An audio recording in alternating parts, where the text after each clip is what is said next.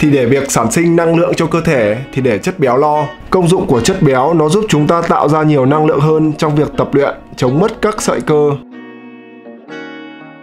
Điều này hoàn toàn đúng trong mọi trường hợp. Thành công cho mọi mục tiêu tập luyện thì dinh dưỡng chiếm đến 60%.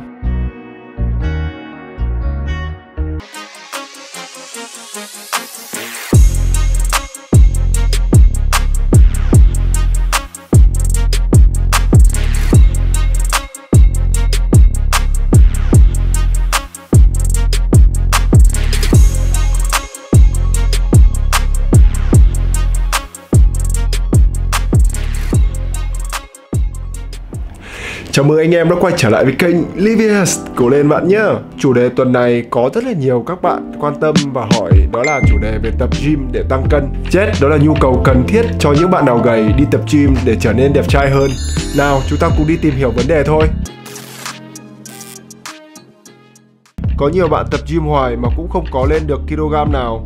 Vậy mình muốn các bạn hiểu cho điều này, tập luyện chỉ hỗ trợ anh em kích thích phát triển cơ bắp một phần thôi. Phần quan trọng lắm luôn là các anh em phải bám sát vào vấn đề về dinh dưỡng. Tập gym ăn gì để hiệu quả? Nhiều người mới đi tập thì thường có suy nghĩ như thế này. Ngay cả bản thân mình khi mới đi tập thì cũng có sự suy nghĩ đó. Tại sao mình tập vậy, ăn vậy mà vẫn không lên cơ nhỉ?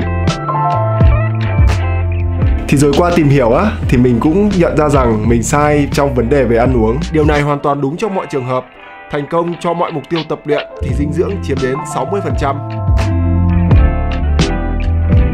Nào, hôm nay chúng ta cùng thảo luận về vấn đề này cùng Viet nhé. Mình sẽ chia sẻ cho các bạn nên ăn gì để cải thiện được cân nặng của mình. Đầu tiên là chất đạm. Thứ hai là tinh bột. Thứ ba là chất béo.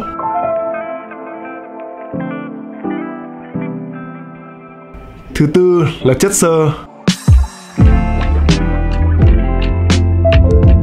Thứ năm là vitamin và khoáng chất. Thứ sáu là nước. Hàm lượng dinh dưỡng từ các nhóm chất này là thành phần chính trong quá trình phát triển cơ bắp của các anh em. Nó giúp anh em sản sinh năng lượng. Và các anh em đặc biệt chú ý đến từng thành phần đa lượng như tinh bột, chất đạm, chất béo. Nào, chúng ta cùng đi vào từng thành phần nhé. Tinh bột, carb.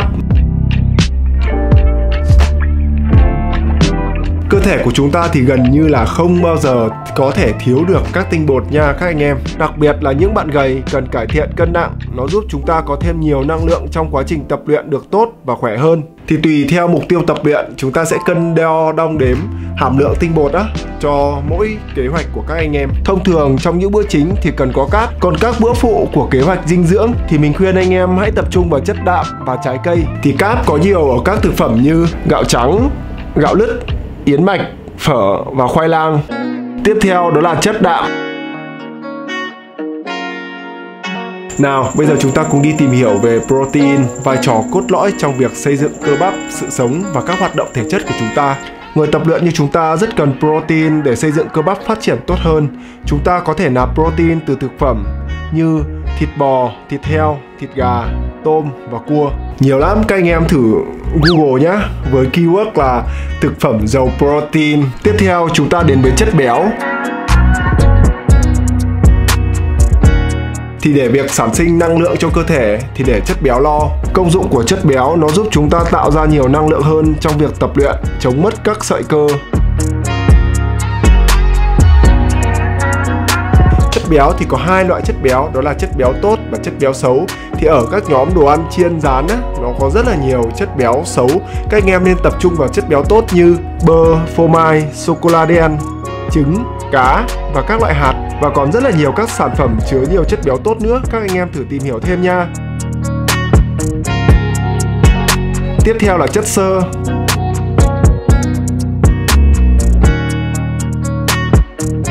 Việc làm săn chắc cơ bắp của các anh em thì hãy để chất xơ lo nha.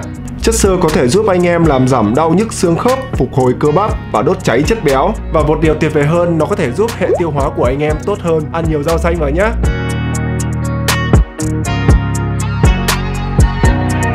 Sau đó chúng ta có vitamin và khoáng chất.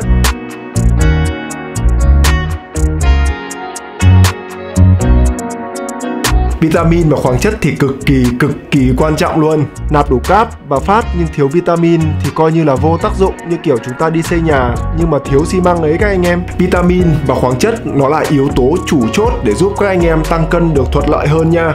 Nếu thiếu vitamin và khoáng chất thì sức khỏe ảnh hưởng khá là nhiều. Sự suy giảm về trao đổi chất, hệ tiêu hóa bắt đầu kém đi. Thì các bạn nên ăn thêm nhiều trái cây hoặc bổ sung vitamin từ các viên nén tổng hợp.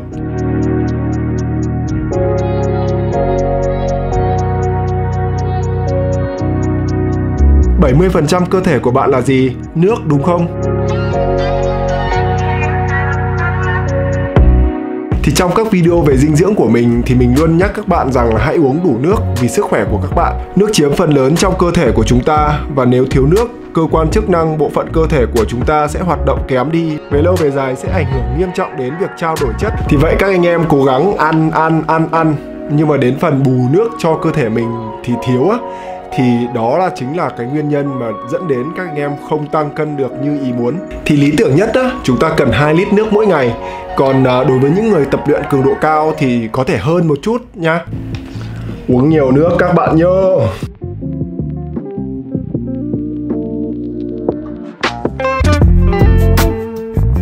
Chiến lược ăn nhiều bữa nhỏ. Thông thường chúng ta chia ra làm 3 bữa chính, nhưng mà nó gây ra rất là khó khăn cho việc nạp calo cho cơ thể. Điều này dẫn đến cơ bắp của chúng ta không liên tục được nạp đạm. Vì vậy các anh em hãy chia ra làm nhiều bữa nhỏ nhé. Nó rất tốt để giúp cho các anh em tăng cân được thuận lợi hơn. Thì dành cho các anh em có công việc đặc thù như mình á, ví dụ như mình là dân văn phòng, ví dụ mà ăn ở văn phòng nó cũng rất là tế nhị và hạn chế, cho nên là anh em hãy chuẩn bị một cái thanh năng lượng nhỏ nhá, rồi đút vào trong túi. Khi nào mà có cơ hội á thì mình sẽ ăn một chút nhỏ thôi, xong rồi mình uống ngụm nước, xong rồi mình đi vào văn phòng, chắc là không vấn đề gì đâu nha. Cố gắng lên các bạn nhé.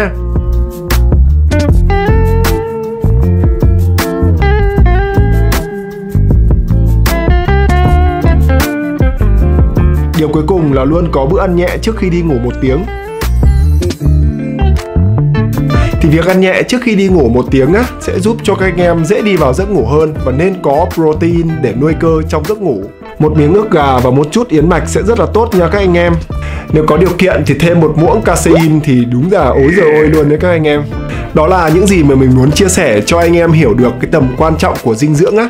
Các anh em hãy cố gắng ghi nhớ nó nhé. Mình xin khép video tại đây, và nếu các bạn thấy video này hay và hữu ích thì hãy cho nhóm một like và một chia sẻ, và nhớ đăng ký channel để xem thêm các video mới nhất từ kênh Viet, và để cho nhóm của bọn mình có thêm nhiều động lực để xây dựng thêm nội dung nhé. Cảm ơn và hẹn gặp lại các bạn trong các video tiếp theo. Cố lên bạn nhé!